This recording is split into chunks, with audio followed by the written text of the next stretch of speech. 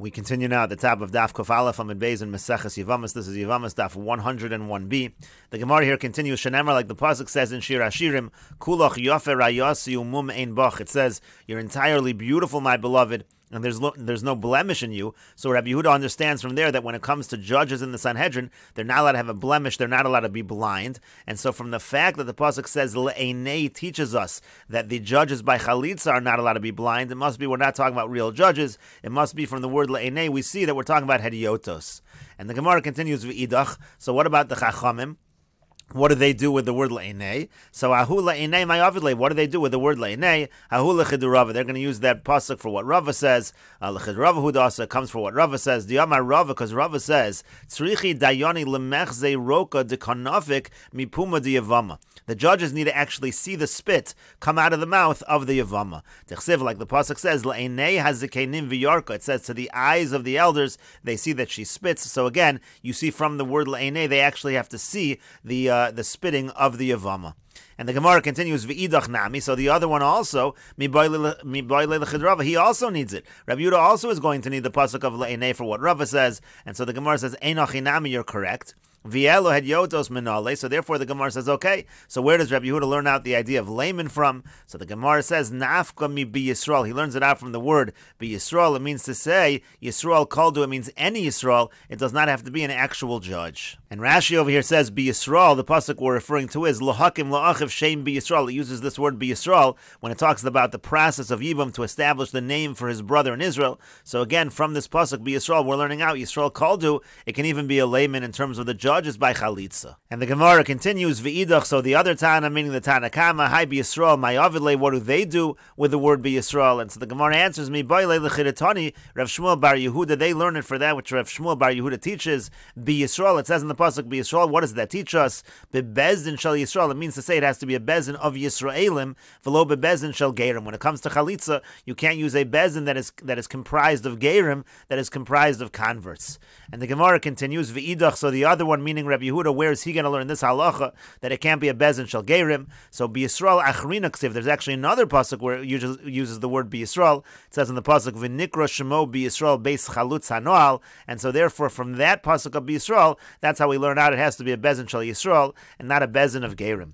V'idach, and so the Gemara says the other Tana, meaning the Tana Kama, mi boy le l'chidatanya. So they're going to use that pasuk of B'Yisrael, that second B'Yisrael, for the following brisa. The brisa says, Amar Rabbi Yehuda says, Pamachas hayinu yoshvin lifnei Rabbi Tarfon. There was one time we were sitting in front of Rabbi Tarfon, uba Yevama lachlotz, and a Yevama came to do the chalitza, v'yamar lanu, and so he said to us, meaning Rabbi Tarfon, he said to us, Anu kulchem chalutz hanal. You all have to answer the words chalutz hanoal. And the idea over here is that the Tana Kama learns from this very pasuk B'Yisrael, where it says, V'nikra shemo B'Yisrael beis chalutz hanal. So the Tana Kama learned that the bezin has to actually declare that this person is the chalutz hanal, this person who chose to do chalitza is the one who had his shoe removed. And the Gemara continues, V'idach, and the other Tana, meaning Rabbi Yehuda, where does he learn this idea that they have to respond and say chalutz hanal? And so the Gemara says, Mi v'nikra nafka. So Rabbi Yehuda, he learns it out from the word v'nikra, not from the word B'Yisrael. The fact that it says v'nikra, that this person is called beis chalutz hanal, that shows that the bezin has to actually say, they have to declare that this person is the chalutz hanal. And the Gemara now returns to the issue of how many judges there have to be for a chalitza. Elamayata, according to this logic, v'karu shnayim, v'dibru shnayim. It says in the pasuk says, v'karu lo ziknei iro, v'dibru elo, v'yamar lo chafatzi lakachta. So the word v'karu should indicate two more people. V'dibru should indicate two more people. So if you're going to add four people, hachanami l'Rabbi Yehuda harei kantisha. So according to that, according to Rabbi Yehuda, there now should be, instead of 5 judges, there should have to be 9. And l'Rabbanan harei kan shiva, according to the Rabbanan, instead of 3 judges, there should have to be 7 judges by a chalitza. And so the Gemara answers, no, these psukim are used for something else. Ahu mi boy le l'chidatanya. These psukim, v'karu and v'dibru, they're used for the following brisa. The brisa says, v'karu lo, it says they have to call to him v'lo shlucham. They can't send messengers, they can't send agents. V'dibru elav, and they have to speak to him, melamid, shemasiyin lo eitza ha'ogenes lo. It teaches us that they give him advice that is good for him in terms of whether he should do yibum or whether he should choose chalitza. Shim haya hu yeled v'zakena, for example, let's say he's young and she's old, or hu zaken v'yalda elder. Let's say he's old and she's young. Omrim lo. So then they should say to him, Malach Eitzel Yalda, what are you doing marrying a young girl? Malach Eitzel Zakena, what are you doing marrying an older woman? Klach Eitzel Shekamoschi, you should go marry somebody who's your age. V'al tachnis kitata l'soch beisech, and don't enter into a situation of arguments within your house. In other words, in certain situations, the Bezdin should actually advise the individual not to do Yibum, but to do Chalitza instead. And the Gemara continues, Amar Rav Amar Rav Nachman. Rava says in the name of Rav Nachman, Halacha Chalitza b'shlosha. The halacha is, the Chalitza is with 3 people. Again, we had a machlokus over here. The Tanakama said 3 and Rabbi Yehuda said 5. And the halacha is like the Tanakama, it's 3. Why? Hoel v'sasam lantana kavasi, because in our Mishnah, our Stam Mishnah is like the Tanakama. It says it's with 3 people. And so the Gemara says, Amrle Rava Rav Nachman. So Rava said back to Rav Nachman, Ihachi, if so. Miyun nami, by miyun also, again, miyun is when you have a situation of a katana that's married, and then she refuses the marriage. Titnan, because over there also we have a Stam Mishnah that says, Ha-miyun v'ha-chalitza b'shlosh. It says that miyun and chalitza are with 3, and therefore we should assume that miyun, since it's a Stam Mishnah, it's also the halacha should be that it's 3 people. V'chitev, and if you're going to say hachinami, that is indeed the case, but that's not true. V'atani, but we learned in a brayso, so miyun, when it comes to miyun, Beis Shammai omrim bezdin mumchin. Beis Shammai say you need a bezdin of experts. Ubeis Hillel omrim, and Beis Hillel say bezdin v'shelo bezdin. It could be a bezdin of experts. It could be not a bezdin of experts. But elu modim. But both Beis Shammai and Beis Hillel agree shetzarech shlosha, that there's a requirement of 3 people when it comes to miyun.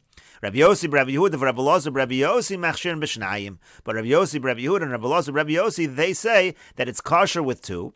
V'yamar Rav Yosef bar Menyumi, Amar Rav Nachman, and Rav Yosef bar Menyumi says in the name of Rav Nachman. And again, this is Rava talking to Rav Nachman. So now we're quoting Rav Nachman, halacha ka'osu azug, that the halacha is like that pair, meaning the halacha is like the opinion that when it comes to miyun, you only need 2 people and not 3 people. So Rav is asking Rav Nachman, if you're saying that we paskin by chalitza 3 people because of a Stam Mishnah, miyun also there's a Stam Mishnah.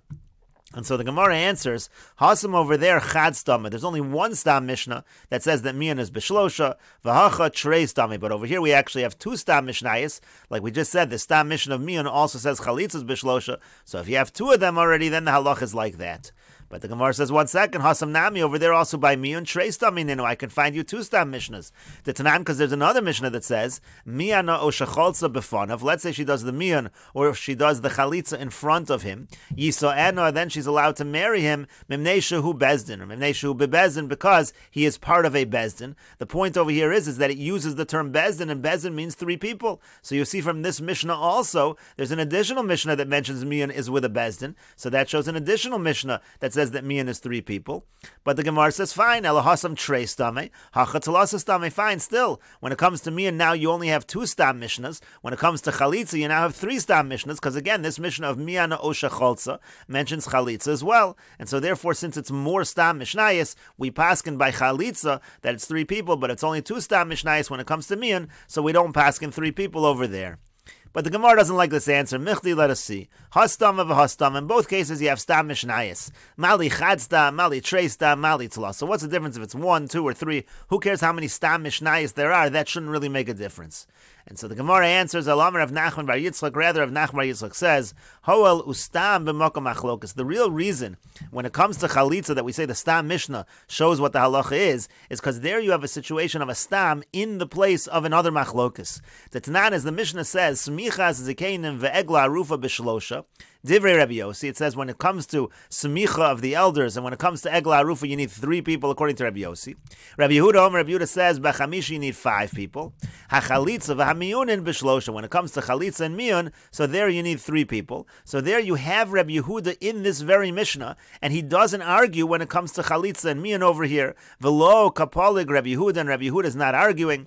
So Shema Mina, Hadrabe Rabbi Yehuda, Shema Mina. You see that Rabbi Yehuda was the one who was arguing by Chalitza. He was not the one that was arguing by Mian. Again, by Mian, there was a pair of Tanoim that were arguing, and that was Rabbi Yossi, Rabbi Yehuda, and Rabbi Elazar, Rabbi Yossi. They were Machshir and Bishnayim. Rabbi Yehuda, though, was the one who argued when it came to Chalitza, and over here, even though he's in this Mishnah, he doesn't argue by Chalitza. So that's why the Gemara is saying, V'lo kapolik Rabbi Yehuda didn't argue. Shema Mina, Hadrabe Rabbi Yehuda, Shema Mina. You see that Rabbi Yehuda retracted from his opinion, and that's the real reason why we see we do not paskin like Rabbi Yehuda, and instead we say the chalitza is with 3 people.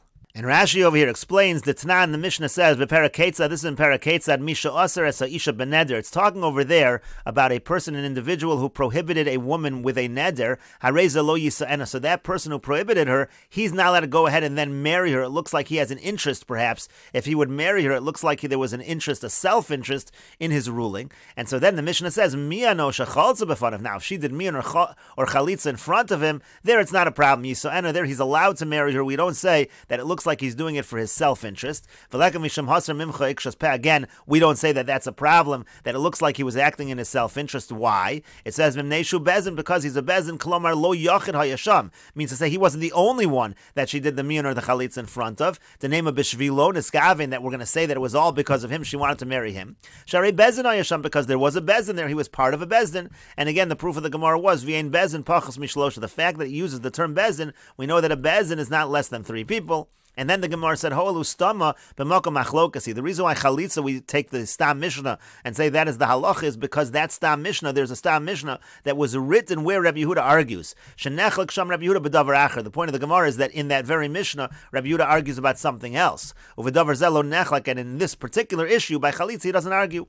Shma mino hadar bei. So you see that he retracted. Avol miyon lav stama b'makom machlokasi. But when it comes to miyon, even though miyon is also mentioned in the same Mishnah, that's not called b'makom machlokasi, because the people who were arguing by Miyan are not mentioned in this Mishnah. Tahanach Tanoi, Rabbi Yossi, Rabbi Yehuda, Rabbi Elazar, Rabbi Yossi, Lo Maisinan Hasam, Apluk Sachri. So we don't see in this Mishnah that Rabbi Yossi, Rabbi Yehuda, and Rabbi Elazar, Rabbi Yossi are brought on another issue by another argument, the name of Midalo Iflik Bahash, Mamina Hadribu, because then we would say the fact that they didn't argue here shows they retracted. You can't say that in terms of Miyan, but you can say that in terms of Chalitza because Rabbi Yehuda is in this Mishnah. And the Gemara continues at the Tudat. Samar Rava says, Tzrichi Dayoni lemikva duchta. The judges, when they're setting up the chalitza, they need to establish the place where the chalitza will be done ahead of time. The chsiv, like the pasuk says, "V'yalsi yevim to ashar lazakenim." It says the Yevam is going to go to the gate by the elders as if there's an established location. Rav Papa v'Rav Huna Breid Rav Yoshua avdi uvda b'chamisha. Gemara says that Rav Papa and Rav Huna Breid Rav Yoshua, they did a chalitza with 5 people, with 5 judges. The Gemara says, "Kiman Reb Yehuda." Who are they following? They were following Reb Yehuda. But we just said before that Reb Yehuda retracted, and so the Gemara answers lefarsume milsa. No, they really didn't require 5 people. Really, the requirement is 3, but in order to publicize the matter, they preferred to do it with 5. Rav Ashi ikla levei Rav Kahana. Rav Ashi went to the house of Rav Kahana. Amar lei said to him, "Salik mar legabon lemaluye bechamisha." Come up with us in order to have 5 people. We want to have 5 people for the chalitza. Amar Rav Kahana said, "Havakoimno kamei de Rav Yehuda." I was once standing in front of Rav Yehuda, va'amar li, and he said to me, "Tosak lezirza dekani." Come up to the bundle of reeds. That was a certain location where they were doing chalitza. Let's tarufe bechamisha, also to join together, so we have 5 people to do the chalitza. So Amru lo, so they said to him, "Lamali chamisha." What do we need 5 for? Amar lu, he said to them the same answer, "Kihechi de lafar samil." So we want to publicize the matter. Again, it's not an absolute requirement. And the Gemara continues, Rav Shmuel bar Yehuda havakoi kamei de Rav Yehuda. Rav Shmuel bar Yehuda was in front of Rav Yehuda. Amar lei said to him, "Sakta lazirza dekani litztarufe bechamisha." He said again, "Come up to the bundle of reeds in order to join us to make 5 people lefarsume milsa, in order to publicize the matter when we do a chalitza." So Amar lei, so he said back to him, meaning to say Rav Shmuel bar Yehuda said back to Rav Yehuda, Tanina, we learned in our Mishnah, be Yisrael bebezin shal Yisrael, that it says Yisrael, it has to be in a court of Jews. V'lo bebezin shal geirim, and that comes to exclude. It's not allowed to be a court of converts. V'ano geran, and I happen to be a convert, therefore I can't really serve on this bezdin. So Amar Rav Yehuda, so Rav Yehuda said, Kegon Rav Shmuel bar Yehuda, someone like this, like Rav Shmuel bar Yehuda, who's so honest, who just revealed that he can't be part of the court, ma pikna memona apume, we're even allowed to exact money based on his word. If he alone would say that somebody owes money, that would be enough to take money from that person. The Gemara says, "Ma pikna salkadaitach." Would we actually take money from somebody on the basis of one aid, even if it's an aid that's completely trustworthy? Va'al pi shnayim eidim amar achmana. But doesn't the Torah say that you need 2 aidim? So of course, no matter who the person is, 1 aid is not going to be enough. And so the Gemara changes it, Elamarana shtar apumi. What he meant to say was that I would take a shtar and I would say that a shtar is invalid based on his testimony. He is so trustworthy, we can trust him to say that a certain shtar is not valid to collect with. And the Gemara continues, Amar Rava, Rava says, and we'll take a look at a few Rashis over here, Lefarsume milsa de chalutza. We want to publicize she's a chalutza. Why? V'lo linsa v'lo kohen, that way she won't marry Kohen. Inami de lesu inshi v'likfatzu Allah. Another reason is we want people to know that chalitza was done so that people will come and they'll marry her.